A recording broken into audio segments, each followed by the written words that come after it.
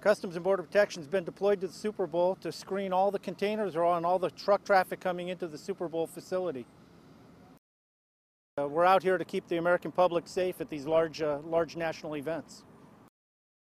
Well, we're screening for radiation with our mobile radiation detection devices, and we're also scanning the containers with our large-scale imaging equipment. We're getting images of the containers and trucks coming into the facility. It just basically lets us see what's inside without opening up the truck. We're screening pretty much any vehicle that's coming in that's going to enter the Super Bowl security perimeter. So even if it's a small vehicle, large vehicle, we're screening it.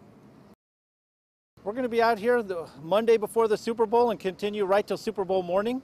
We're out here for 8 hours each day, and we're seeing about 250 trucks per day. The equipment we have out here at the Super Bowl is the same equipment we use on a daily basis at America's seaports to keep the U.S. safe.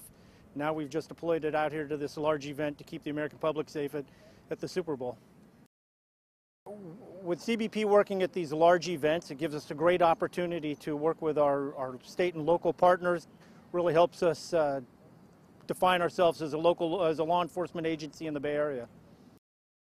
Yeah, this is a great opportunity for CBP to come out, work with our partners, work with all the other law enforcement agencies around the Bay Area. It also gives us an opportunity to keep the American public safe. We've been at multiple Super Bowl venues in the past. We've been locally, we've worked the PGA tournaments that have been here, the U.S. Open.